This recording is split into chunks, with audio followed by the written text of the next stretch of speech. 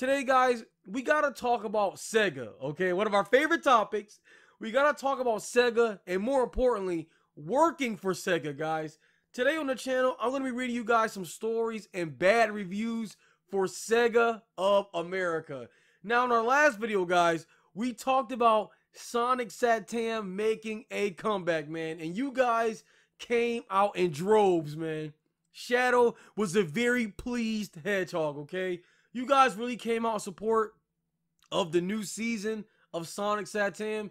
Now, one thing you guys really stressed to me was that Khaos, it's only a fan project. And I realized that, but still, it's still a project that fans like us are working hard on, and I'm very excited to see where Sonic Satam Season 3 or Session Season 3 goes. So I'm pretty hyped, guys. I'm always hyped for gaming projects, Sonic projects. So pretty cool stuff, man. Pretty cool stuff, guys. So my opinion on that is simply I'm excited, and I know you guys are too. And thanks for coming out to the video, man. It's pretty cool. So let's get to the Sega of America reviews, guys. So right now I'm on Glassdoor, and this should give you guys some insight into would you ever want to work for Sega. We always talk about the games, but we never talk about Sega the company. And I got a very, very good point I want to make about Sega halfway through the video, so you don't want to miss it, man. You'll miss it faster than Shadow missed the 4th Khaos Emerald.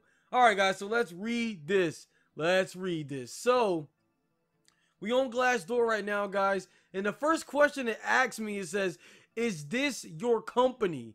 Mr. Glassdoor or Glassdoor? No. Okay, no. Okay, this is Shadow's company.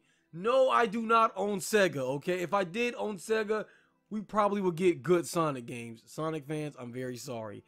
It's so easy these days, man. It's so easy. So, anyway, let's read this. So, this first review is from September the 4th of 2008, and it says, genuinely good, but needs a revolution in quality.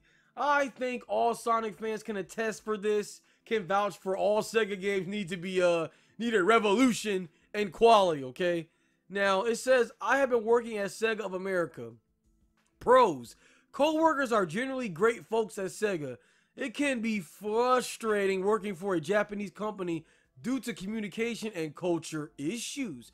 But the US office continues to show success in growing a Western-centric video game development strategy.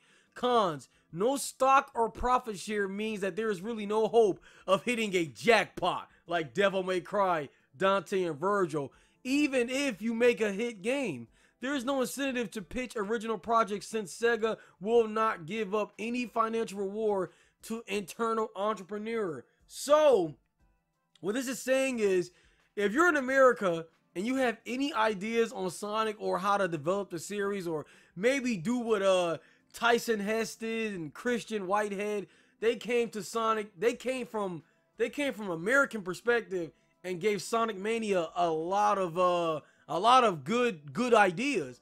So if you work for Sega of America and you got any ideas, you know, you're pretty much not getting your voice heard, which is pretty awful, okay? So right here it says, good benefits and people, but poor management and consistently bad development track record. Good benefits and good people. That sounds like a nice lady, okay? I'm just saying, man. That sounds like a really good friend, guys. A friend that gives you good benefits and good people. That sounds like someone I like to keep around, okay? Maybe that's why Sonic keeps Sally around, man. Good benefits and she's good goddamn people. Anyway, let's keep going, guys. This person says, I worked at Sega of America, okay? The pros. Sega has great properties. The benefits are very, very good. Some great people on staff. Lots of young employees in their 20s and 30s, guys. Cons. Poor track record of developing quality games. Game quality is consistently subpar. This has got to be probably one of the most truest statements, man.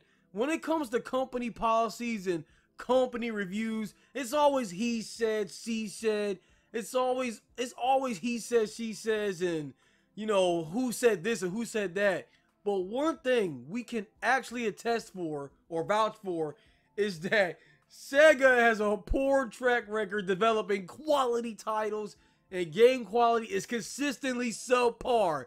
And we got pretty much proof, okay? The proof is in the pudding, all right?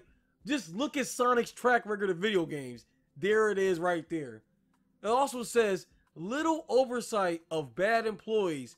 Dysfunctional relationships with other business units creates lots of friction in daily work and long-term planning. Leadership is not consistent in its decision making regarding personnel, with good employees fired and promoted and bad employees promoted and fired. Lack of healthy questioning of process and decision. Advice to management: listen to the people at the bottom. Which is very true, guys. If you're on top of something and you're the leader, you need to listen to the people at the bottom, man. If there's a certain situation and you are on top of someone, you definitely got to listen to the bottom, man. You got to see their point of view. You got to understand how to make the bottom happy, guys. This is sounding very weird and innuendo-ish, but it is what it is, man. You have to make the bottom happy, guys. When you're on the top, you got to do what you got to do to please the bottom, gentlemen. That is advice for your future relationships, man. Listen to Sega reviewers, guys. This is real life stuff right here, man. So one thing I want to make clear about Sega, guys, is there's always this issue, okay? There's always jokes and there's always underlying problems between the Sega and the Sonic fan base. And this problem is Sonic games are universally, you know, considered to be subpar. I mean, there is no type of ignoring this. There is no glass. There is no blinding light. There is no type of sweeping it under the rug. Sonic fans and Sega fans know that Sonic games are hit or miss most of the time. So there's always running jokes between Sega fans and the quality of Sonic games.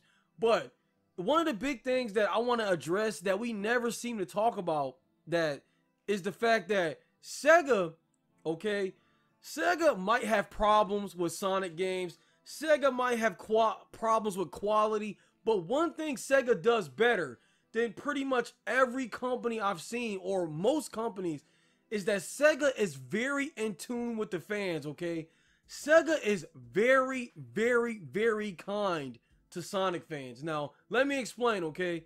Out of all the companies on YouTube and all the companies in the industry as far as video games go, Sega is very lenient when it comes to their content, okay? For example, Kobani Maru 456 or Kobe 456.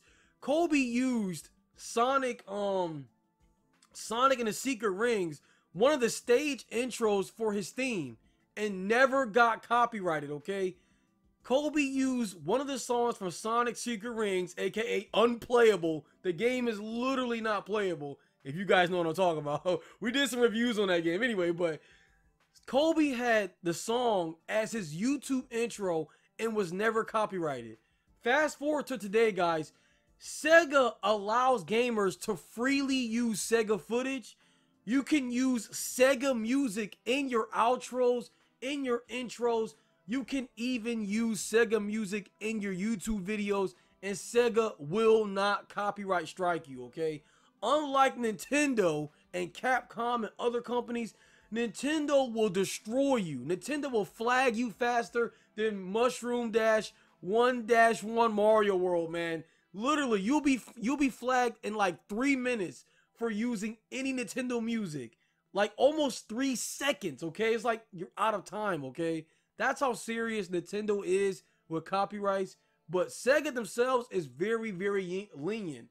Another thing I want to add, guys, is as far as fan games go and creative content and all types of other videos, Sega is perfectly okay with people using Sega assets to make Sonic fan games, you know, like Sonic Utopia and Sonic World Adventure, and hell, even Sonic Mania itself, you know. So Sega themselves is very, very, very lenient, and they let the fans enjoy making Sonic games and being creative, in which other companies like Nintendo would not allow that. I mean, look at Pokemon. You can't even make a Pokemon fan game or Game Freak will destroy you, okay? faster than a fire gym versus a water gym, all right? That's just how bad it is. So, despite everyone's bad opinion of Sega games and Sonic games, you gotta give Sega credit. Sega is very, very honest and very, very loving towards the fans, man. Anyway, guys, what are you guys' thoughts on this whole Sega thing, man? Is Sega a good place to work, man? Now, keep in mind, these were the bad reviews. I'm sure they're good reviews, but I just want to give you guys, I guess a look at the dark side of Sega. But more importantly, I wanted to defend Sega for once. Instead of bashing on Sonic games, guys, we got to look at Sega in a more open-minded approach. So, anyway, guys, let me know your thoughts on all this, guys. I am LostCast, and if you enjoy this video for any damn reason, make sure you guys subscribe for more gaming news, stories, reviews, all types of other game content I have planned.